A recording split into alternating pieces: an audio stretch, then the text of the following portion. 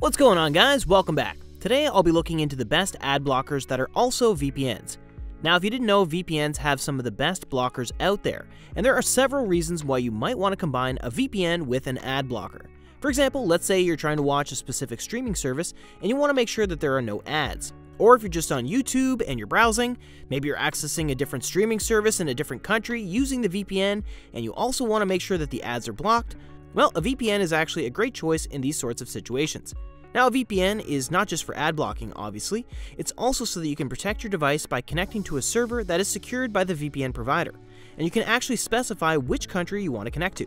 For example, in this case, if I connect to France, then my internet will interpret it as if I'm in France myself, and I will therefore have access to local French content, and so that's essentially how VPNs work. But nowadays, a lot of good VPNs, as well as most premium VPNs, have really good ad blockers, and today, that's what we're going to test. So I want to start with the Surfshark blocker here. If we go to Settings, VPN Settings, and make sure that the Clean Web Ad Blocker is on, once you have it on, all you have to do is just connect to a server, and that's pretty much it. Now, we're going to use this site over here to test its ad blocking capabilities. And this is essentially an ad blocking tester. Basically, the more red we're seeing, the more it means that it's not that great. And the more green we'll be seeing, the more ads have been successfully blocked. So let's give it a go here without any VPN. Seems like we're getting a 20%. Now let's give it a retest with Surfshark, and as you can see, it looks like we've been able to block up to 80 ads, which is good. And so the Surfshark application has quite a bit of ad blocking capability, but it may not be as good as you want it to be. Alright, now let's do the same thing with ExpressVPN.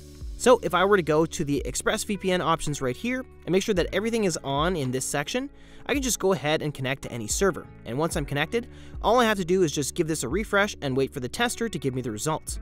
But essentially, we should be reaching much higher percentages here with ExpressVPN. My guess is it would be around 80%. And there we go, it gave us a whopping 89%. This means that almost all of the ads were blocked. Only 15 were not blocked, which seems to be Google ads.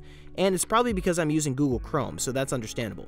We can probably get rid of these and reach much higher percentages if I just use another browser that's a little bit more private. Okay, so now that we've tested Surfshark and ExpressVPN, let's also give a live test to NordVPN.